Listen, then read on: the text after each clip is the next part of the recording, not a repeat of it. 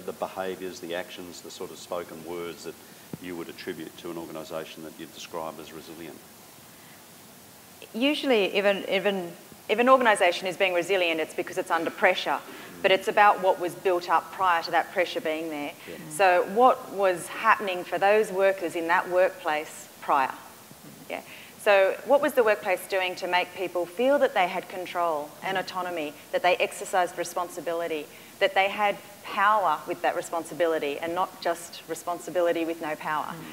What were people doing to feel that when you went to your workplace, it was a good place to go to, that you got on with your colleagues, that you knew what your job was, that you had some kind of purpose and vision that was embedded within what you were doing?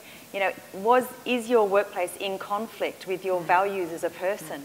That's all of these things that are going on in the underside of an organisation. And when that organisation is under pressure, when we start to look at some losses and things like that, they're the things that will come to the surface. Because if people are saying to themselves, well, what did you do for me?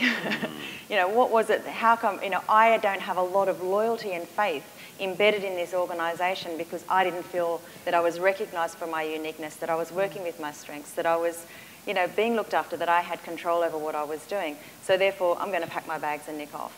And I think organisations now that are able to turn to their workforce, I was reading about it in the In-Flight magazine with Virgin Blue, I think, to turn to their workforce and say, we can lose the staff, or we can cut some of the bottom lines. That organisation now pulled together to try to keep the staff and get rid of some of those excessive expenses. So I think, as Erica says, if you have a whole bunch of resilient people, you have a resilient workplace. Yeah.